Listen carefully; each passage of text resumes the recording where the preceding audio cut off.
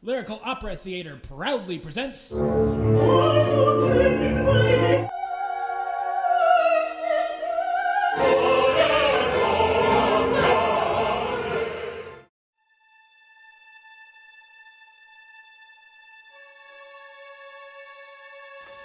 Hi, welcome to another edition of Lyrical Logs. We're very lucky today. We have Jessica Benson with us.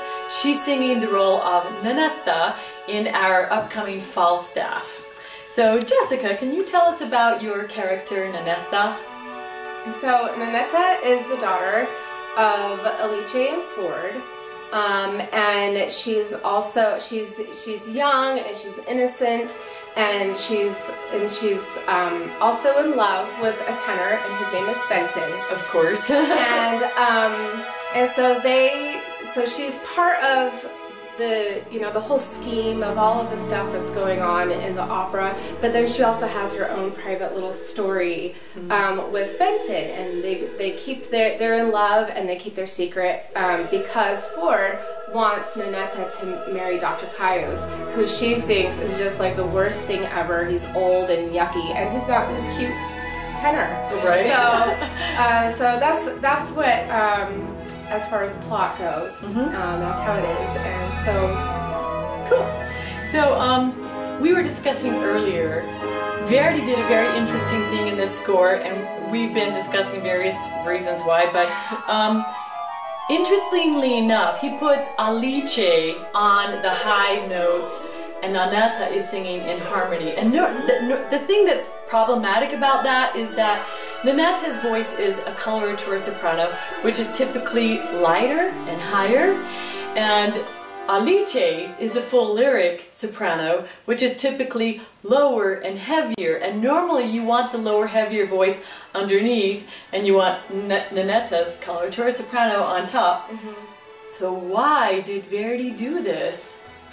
I don't know. I've looked around and asked people, and I've read musicologists and people's dissertations on it, and there's no answer. The only thing I could think of is Verdi, very specifically, because he wasn't commissioned to do this, he just did this for fun, really. And he had tons of fun with it. And not only is it funny because it's a farce, but it's also funny because he's poking fun at opera all throughout the whole thing. So I'm thinking it very well could be just another practical joke that he put in there for opera singers. Could be. And it's like, you know what? We're not going to have the lighter soprano on top. We're going to put Alice on top. We're going to make her learn how to sing harmony, right. for example, right? That actually kind of made it because I've listened to this opera a lot, and so when I got the score, and I was like, wait, I'm not singing the top line. Dang it! Now I have to actually learn new pitches. Right. I know. So, yeah.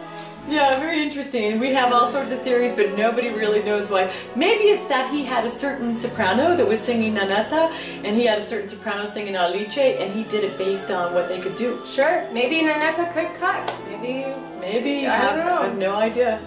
We don't know. We don't know. So, do you have any tidbits about Falstaff that our viewers might find interesting?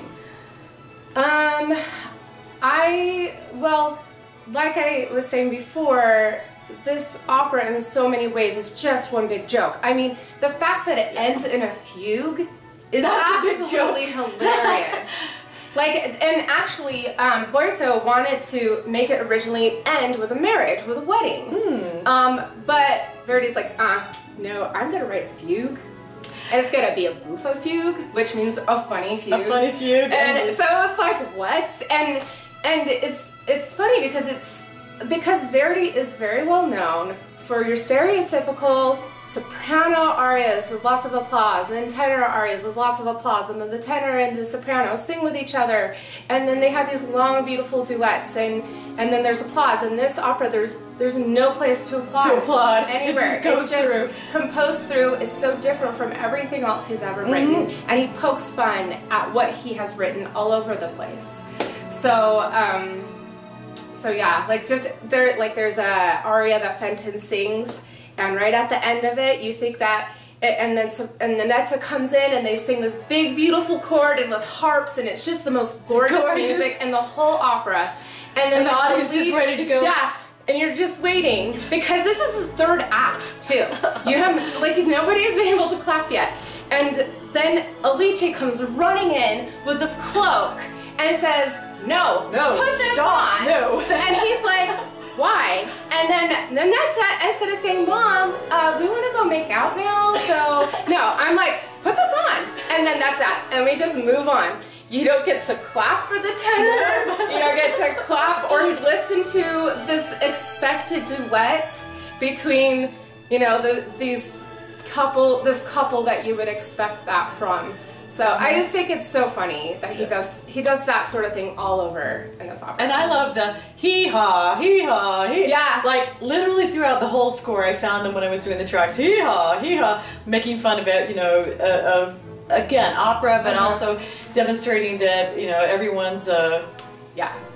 Okay, a donkey. A donkey. Yeah, we're like, what's the word that what's the word? A donkey. The PG word. Right. Yeah, a donkey. A donkey. Yeah. Well, thank you, Jessica, for coming today to do a Lyrical Logs. Falstaff is coming right up. We open on April 7th, and then we have more shows April 14th, April 20th, and April 22nd, right in the historic Midvale Performing Arts Center. So we hope you all join us and come and see this wonderful final comedic opera by Giuseppe Verdi. Bye-bye, everyone. Ciao, ciao. Bye.